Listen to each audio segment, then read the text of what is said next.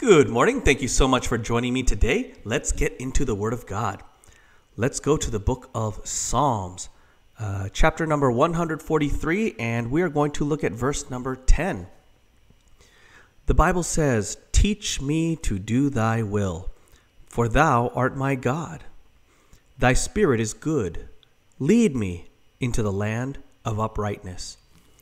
I remember as a young Christian reading the Bible, and first time I read the phrase where Jesus said, "They that have ears, let him hear." And then as I read through the Gospels, there were so many moments where he would tell a parable or a story, and nobody understood it. It just seemed like nobody understood it. And it was only the disciples that had enough curiosity to stick around afterward and ask Jesus, "Please tell us what this means. What is it that you just said?" While everybody else just walked away, not understanding the parable. Frankly, it seemed like they didn't really care to know or to understand. And I think that is a very very profound thing here found in Psalm 143, verse 10, where David, the psalmist, is saying, "Teach me." And then later on in the verse, it says, "Lead me," right? I think most people just want to be led by God, but they don't want to be taught by God. And that was reflective even in the Lord Jesus Christ's ministry, earthly ministry.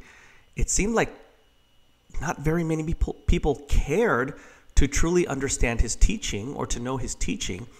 They just wanted him to lead. They wanted him to come, overthrow the Romans, set up his kingdom, be the prophesied Messiah that the prophets foretold, and then just set up the kingdom again and get rid of the Romans. That's all they wanted. They just wanted leadership. They wanted him to lead, but they didn't want a teacher.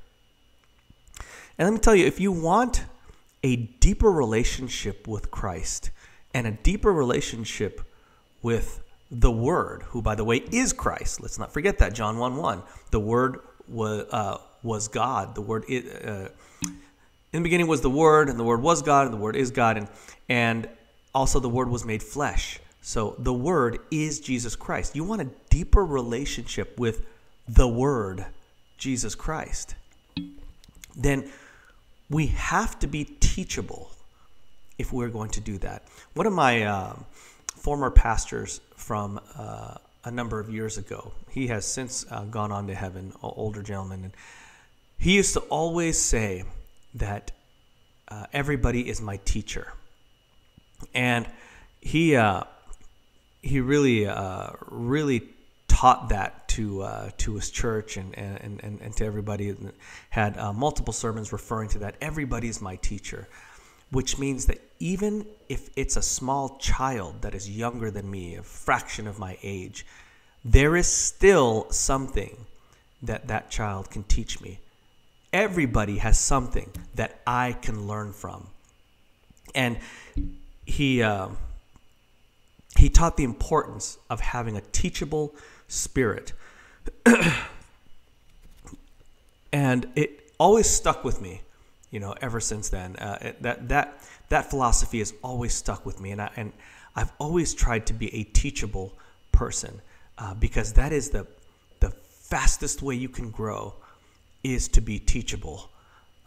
And Christ, again, during his earthly ministry, but really even right now, while he's in heaven, is constantly through his word trying to teach us.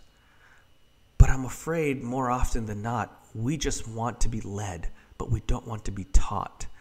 And let me tell you, if that's our attitude, it's going to stunt our growth spiritually. It's going to limit our relationship with God. If all we want is just lead me, God, just tell me what to do, just show me where to go, tell me what job I should take, tell me what decision I should make, and meanwhile, there's so many gold nuggets here that we can learn from and be taught.